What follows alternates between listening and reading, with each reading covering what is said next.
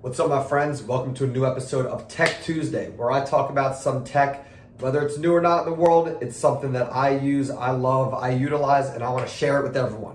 So this week, we're going to talk about my favorite fucking app in the whole world, and that's Evernote.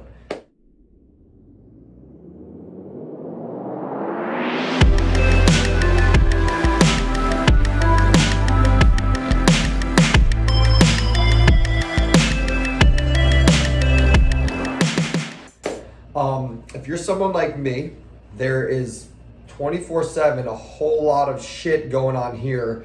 Just thoughts, clutter, just shit I'm always just trying to figure out, or just random shit that just isn't serving me. And to be effective in my life, I need to get that shit out of my head so I'm actually able to have that laser focus on what I want to accomplish.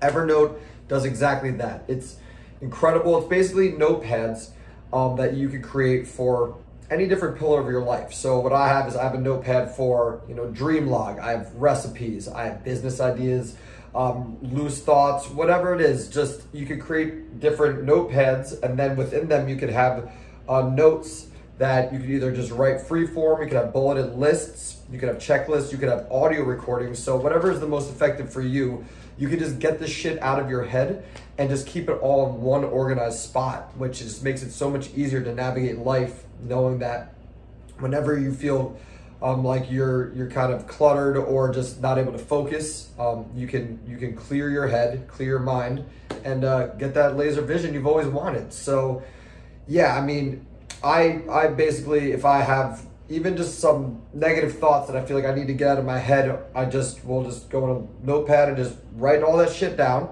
And it's just crazy how effective it is and how much it's easier to let go of those thoughts once you remove them from your brain. So this is not only a tool to stay organized with what you're working on in your life and actually just stay productive, but it's also just something that helps your overall well-being by allowing you to clear the clutter within and really move forward in a positive direction.